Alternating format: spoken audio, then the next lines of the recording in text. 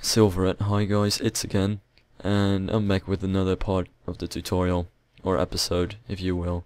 I'll call it both a part and an episode.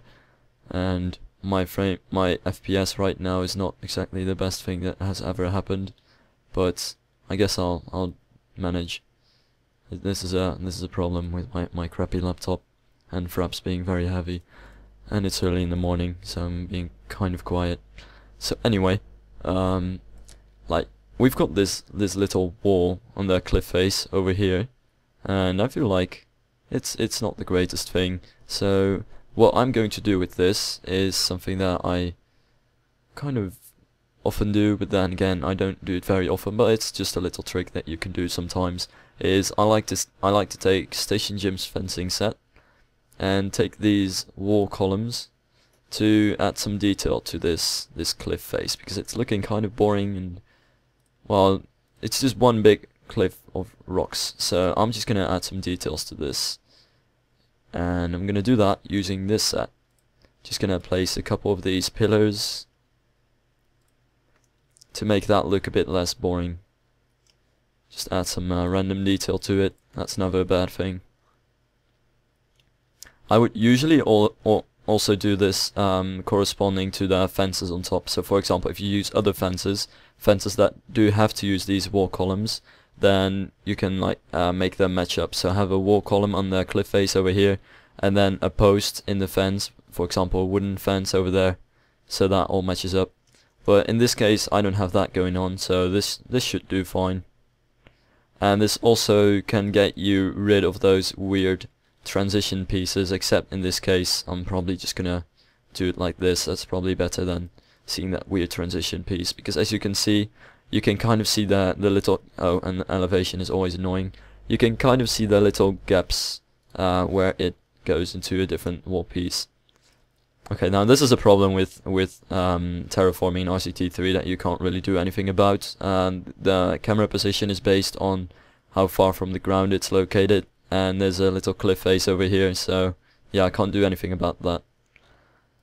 And now for the diagonal piece, I am of course going to pick the diagonal columns, but you've got those as well in this set. It's a really great set. I would really recommend this for doing anything. Like right now I'm using it for those fences on top, but you can also use it for the stone things. Anyway, I'm just gonna continue along the wall here. It's a shame you can't, there aren't any pieces for these curved pieces, so you're just gonna have to let that be like that. So that's a bit unfortunate, but it's better than adding random things that don't look good at all. Now let's see. Right now I'm using a placement whereas every pillar is how many 3/4 tiles away from a different pillar. But I would usually you can also choose to use a system like this where it's just 2 full tiles, but right now I just like using this. And the fact that this part is that there's a slightly bigger distance over here doesn't really matter that much. You probably won't notice that in pictures or anything. Maybe if you have OCD, but thankfully I don't have that. Okay, so I'm gonna need that diagonal piece again for this place. And then if it all went well, the wall should look a bit more nice right now. Yeah, that's just slightly better. Just looks a bit cooler. Now, what I see many people always doing is they just leave the sidewalk like this, which is not something that I would recommend. So what I would usually do is I take a set, and as of lately I am addicted to Brian's sets, so I'll link that in the description as well. This is a great set, and you can use that for the borders of the sidewalks. Like, I see many people not add any borders to the sidewalks and it looks like this, but I think it looks a lot better when you add little borders like this. Yeah, you have to spend time on that, so that's a bit annoying, but in the end I think it looks a lot better. So I'm just gonna do that along the sidewalks. Oh. Okay. Now that's just a bit of a boring thing, but like I said, it's very handy. And in general it makes the sidewalk look more sidewalky, because in real life you also have these like little stone borders for the sidewalks, because the sidewalks should be kind of more elevated when you compare them to the normal street. But then again, you can't do that in Roller Coaster Tycoon 3, so this is all you can do to kind of create an illusion that the sidewalk is slightly raised. Okay, now this has all the pieces in it that Shy Guys sets have in it, and as you can see, these are diagonal to straight pieces, but it even has the diagonal to straight pieces and curves that Shy Guy uses, and called Shy in this case. So this is a really great set. It works with any fence set, so it works with any path set. So I would really recommend this set. Plus the textures are pretty good on it as well. It's not the best textures ever, but it's good enough. And I like some textures like this bedrock texture I really like. And now there are also plugs for like these very small gaps, as you can see, but I don't think that's too much of a problem. You usually don't really see that, but if you really feel like filling that up because you have OCD or something, I don't even know, then you can take these plugs, I think it's just plug 1, yeah, and kind of do it like that. But I feel like I don't want to see that circle on it either, so this is probably better for fences, for example. Anyway, that's that then. Gonna have to do that over here as well, but I think I'm gonna do the fencing first. And now comes the hard part of doing a transition of having a sidewalk to not having a sidewalk. So I'm gonna take CoasterJoe's pathway extensions again and just quickly finish that up. I kind of want to have the sidewalk going around the roller coaster so you can have a nice little view of it. So I'm just gonna continue this along the way, I think, until you have that ramp part, because frankly I won't be able to add sidewalks on terraformed parts like this.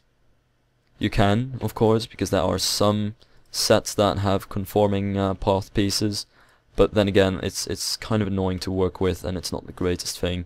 And I see some people, like the mistake that I've made many times, add sidewalks everywhere, but if you go to a real theme park, they don't add sidewalks everywhere.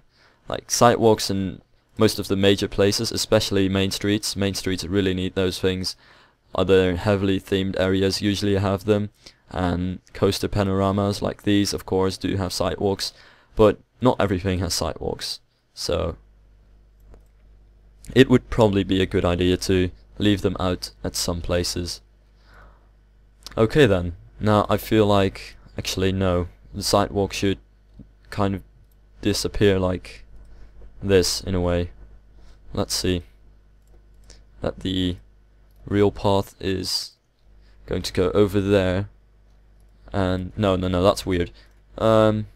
You either have to include the sidewalk in how wide the path is or not. So example, you could say that this is the path over here, and then the sidewalk should just stop over here and also make the path a bit more narrow. But you can also say that the sidewalk should stop into that direction and just make the middle path wider.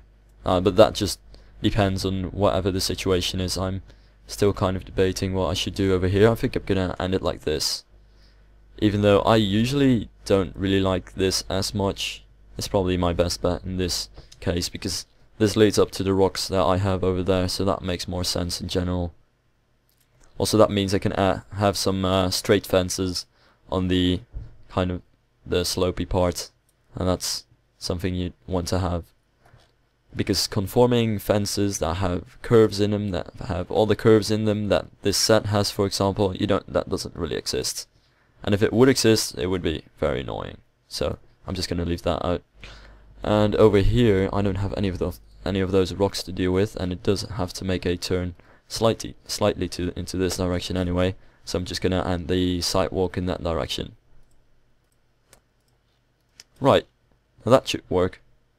I already did that over here, so this should be fine, though I did add a slightly weird transition over here.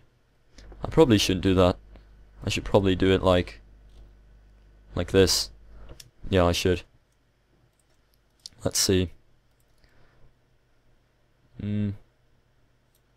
Though to be fair, the path does go all the way over there, so you know what, I'm just gonna try it like this.